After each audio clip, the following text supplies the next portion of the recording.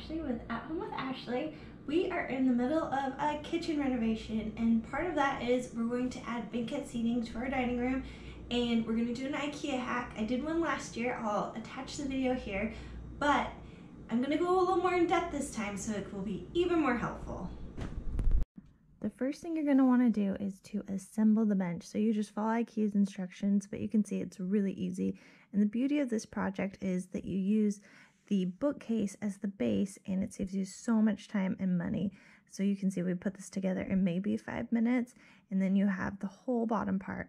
Then we used the anti-tip pieces and attached them to the base, and we actually had a problem, and that's our outlet was in the way. So we just used a router to cut a hole so that it could sit flush, and then we used really long screws to attach the bench to the wall. Then we attached the piano hinge to the base. We ended up putting it on this side so that it could open. I'll show you later how it opens. For the bottom of the seat, we did plywood, and we just cut that with the table saw to the exact size as the top of the bench. I have the measurements on my blog post. I sanded it, and then we cut baseboard so that we could fully build it into the wall. I think this gives it a really polished finish. You can skip this if you're a renter, but I think this is what makes it look extra amazing. We caulked the holes and painted the baseboard, and then I painted the bottom of the bench seat and used spray adhesive to attach foam to the wood. I used a serrated knife to cut the foam to size, and this was actually really tricky to do. If you have an electric knife, definitely use that and try to do as smooth as possible, but any knife will work for this.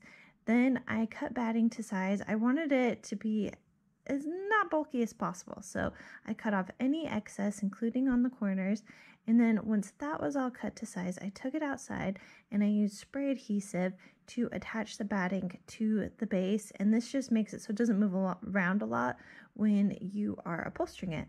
So I'm using this gray vinyl, and I cut it like 3 or 4 inches too big, which that's exactly how you want it. Then I started using staples to attach the vinyl to the base. Now, you just go on one side, and that's pretty normal. Make a nice long line of staples. And then the next side is what's really important. You want to tug that as tight as possible. You cannot make this too tight. I kept checking to make sure it was nice and tight, because if it's too loose, you'll have problems. So for the corner, I just folded it in and made it as smooth as possible, and then I just stapled it down. Once all the staples were done all the way around the bench, I cut off all the excess fabric. And again, this is a touch that makes it look professional and like really polished. So once that was done, we attached the top to the base with the piano hinge. And then I did finishing details, like I filled in the holes and I added some decorative molding. I glued it on. I ended up using brad nails to finish it off. But it's looking so good.